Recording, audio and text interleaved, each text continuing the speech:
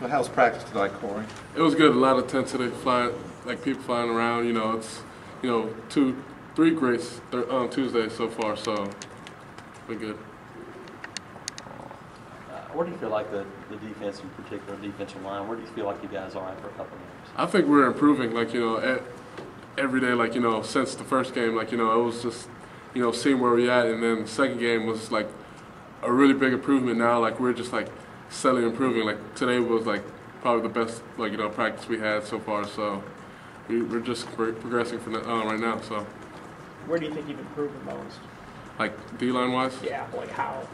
Just being physical, like playing like before it would just be mental mistakes, like like lining up wrong, so that, and we got better from like Utah to like Mississippi State. Now like freshmen like like Blackson, like and Sig, they know where to line up now, so it's like it's coming to them, and we're just like we're moving faster from that. How different is it as a defensive end without Nick and those guys getting all that attention? Do you feel that it's a little bit different for you guys? It's it doesn't really matter to me. Just we had to, like the ends had to make plays too. So like it's not like we can make plays. We can make plays this year. Like we're gonna make plays this year, and the D tackle's gonna make plays. So it's it really doesn't matter to me. So. What do you remember about Clemson from playing them last year? They were big and physical. Just they come off the ball and they'll hit you. So like we're expecting that this year. So we're gonna come with an A game. How much has D really improved his game in the last year? He's I got to keep up with him because he's been like steadily improving. Like just coming off the ball. Just relentless to the ball. So What's he like off the field? Seems to have he's quirky sense of humor. Oh well, you just gotta understand him. But me and him, we're real cool and stuff like that. We're just, we joke around and stuff like that. He's all into that nutrition thing. Like if you make fun of him, he always carry around bananas, and like a big 2-liter jug of like water. So So. You don't do that? No.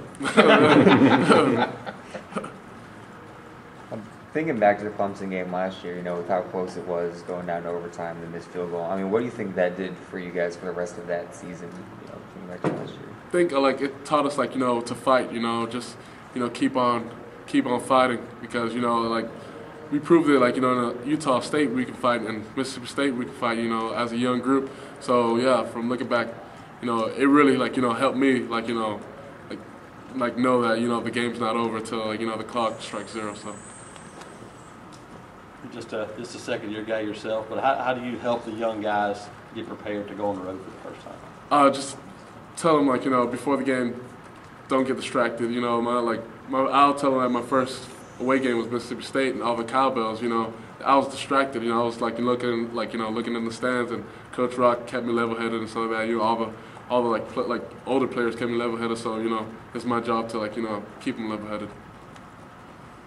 You and Cody Parkey come from kind of the same neck of the woods down. Did you know him at all coming to school here? No, I know he came. We came same same visit to Alabama game.